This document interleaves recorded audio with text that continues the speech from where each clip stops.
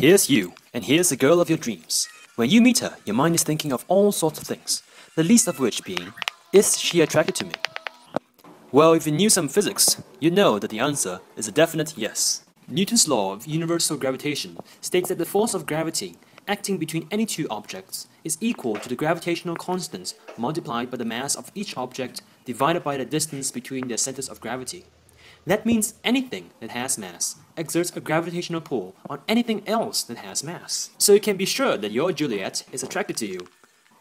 But not so fast. Let's calculate the magnitude of that gravitational pull.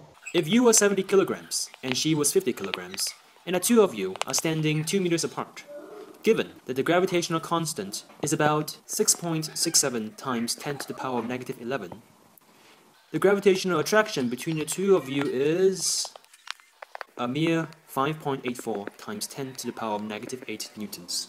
Which means, yes, you are attractive, but you're not irresistible. Sorry, big guy.